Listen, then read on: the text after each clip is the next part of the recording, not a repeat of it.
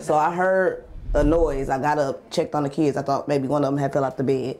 So I got up, checked on the kids, and then I didn't see anything, so I came in the bathroom, and I just seen the whole mess, like I just seen it. What this Milwaukee renter discovered was that gaping hole. Her ceiling and the roof above caved in.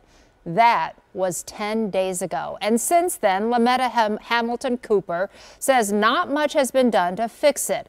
And that's why she emailed TMJ4 News asking for help. Lighthouse, our specialty reporting unit, got in touch with Lametta right away. Andrea Albers visited her home to see the damage.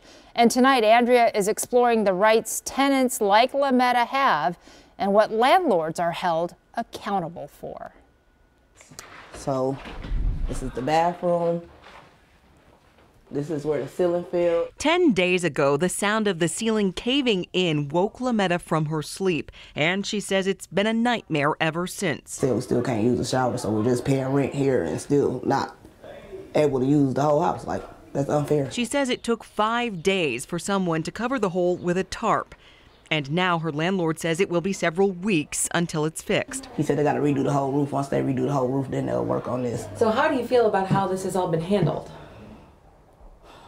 Pretty bad, because like I said, we can't take showers. I have kids, so we have to go somewhere else, do extra, so that's extra. Who wants to do that? Lametta told us her landlord says it's safe to shower. Would you take a shower like that? But she's not convinced. I really don't know what else to do. I called everybody. I called y'all. One place she turned to was Milwaukee's Department of Neighborhood Services.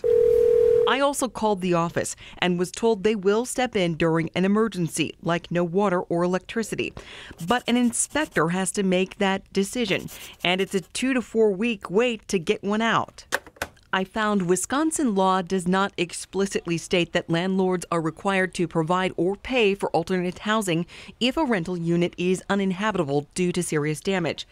But landlords are obligated to make repairs within a reasonable time frame. If not, tenants may be entitled to withhold rent. Lametta says she's asked her landlord for a rent reduction. He was like, no, I can't do that. I have to pay $12,000 for the roof. Are you going to help me? So I called him to get answers. Hello? Were you aware that there's been a hole in the bathroom ceiling for over a week now? Over a week, yes, aware. I was out of the country and I just made it back like 4 days ago. He told me he's trying his best and has hired a roofing company. Sure. I did what I was supposed to do. I signed a contract with the company and they said they should be able to do it everything in 2 weeks. There's just a tarp over the hole. You feel that's secure enough? Yes, it's very secure. The landlord also said he doesn't have other accommodations to offer Lametta, but did say he'd be willing to work with her on a reduced rental rate. I also reached out to rental advocacy organizations in the area to see what options Lametta has. I never heard back.